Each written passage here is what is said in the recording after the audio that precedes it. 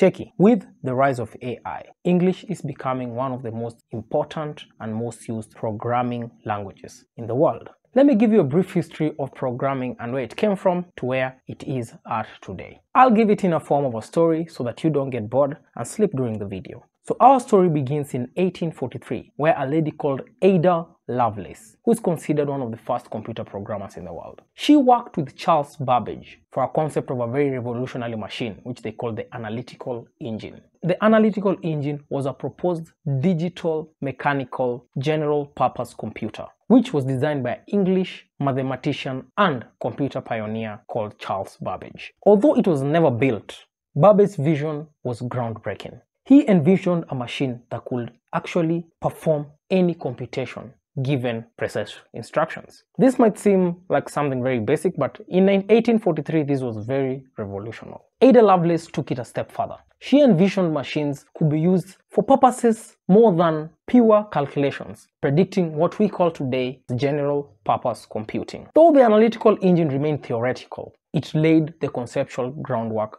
for all future computing machines. Lovelace's notes and algorithms, like one that computed Bernoulli numbers, showed that computers, rather than doing math, could actually do more complex tasks and handle more complex problems. Now fast forward, the first language was created, and it was called the assembly language. This was the first step away from just raw binary, because machines understand binary, zeros and ones. This was the first step away from binary. It helped humans now write instructions for the machine in a more readable format for the human being, rather than writing zeros and ones. With assembly, we had something much closer to the human language. This was very important in building machines such as the ENIAC and the IBM 701. This had very practical applications, especially in predicting artillery trajectories in World War II.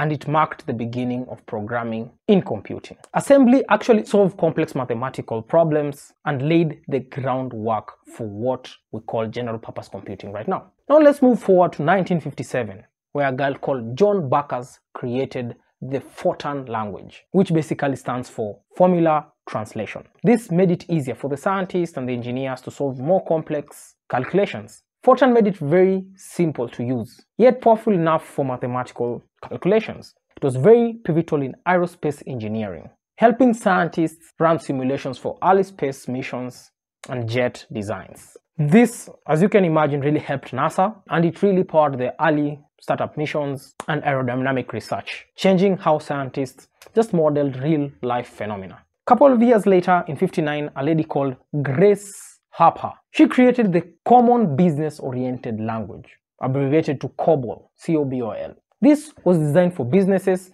and it was made to look more like English to help businesses solve their problems easily. This helped the government people and the business people to write code without having a very deep technical experience or expertise. COBOL powered government and financial systems that actually are being used up to date. COBOL basically revolutionized business computing, managing millions of transactions, financial transactions for banks, insurance companies, and government agencies. Things like IRS and Social Security. IRS is basically KRA, but for the US. In the 70s, the rise of C, the headache for most of the programmers, and Unix came to be, with the help of a guy called Dennis Ritchie. In the 70s, C became the go-to programming language, thanks to its balance between power and simplicity. Dennis Ritchie used C to create Unix operating system, which actually forms the foundation for today's Linux and Mac OS. C introduced portability. Code written in C could actually be run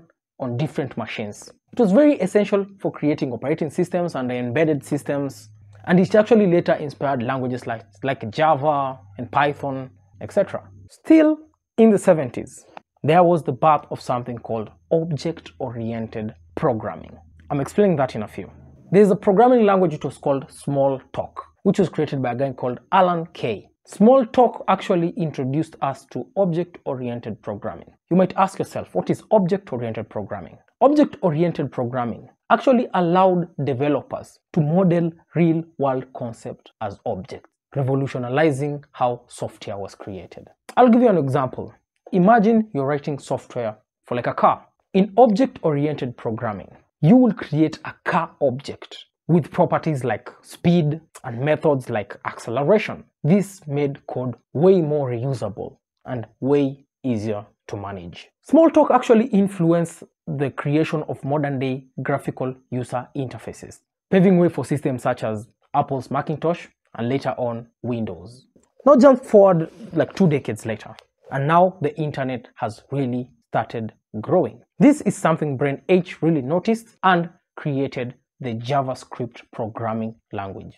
JavaScript brought a lot of interactiveness to the web. It allowed websites to grow from just static web pages to dynamic web applications, allowing the rise of web services such as Google Maps and YouTube and Facebook and everything that we know today. JavaScript was fast, very flexible, and became one of the most widely used programming languages for web development.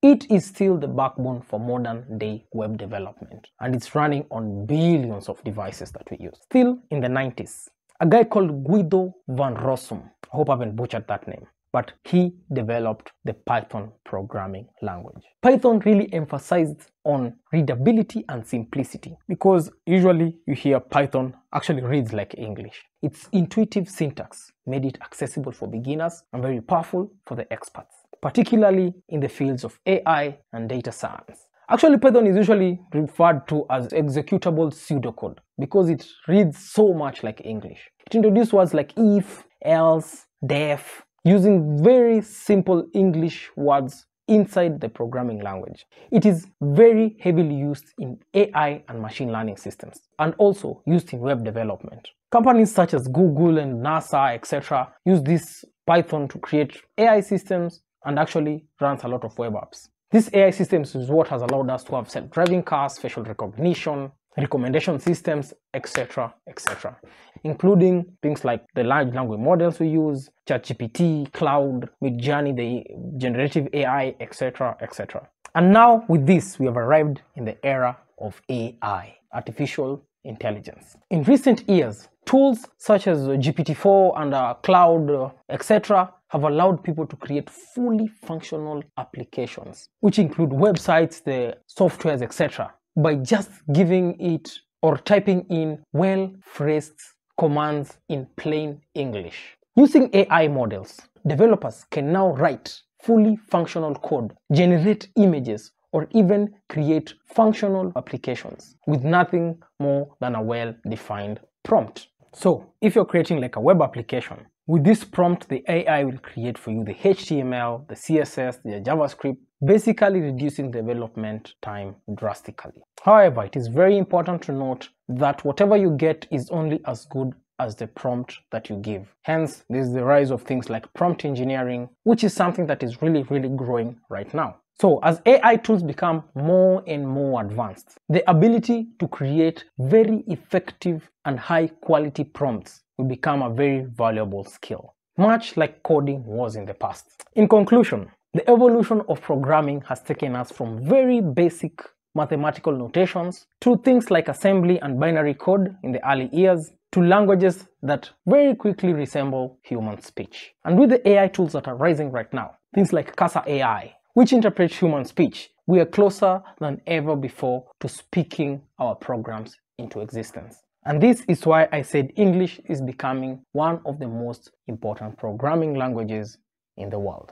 Thank you very much for watching this video. If you have gotten to the end, you're a true hero. See you in the next one. Peace.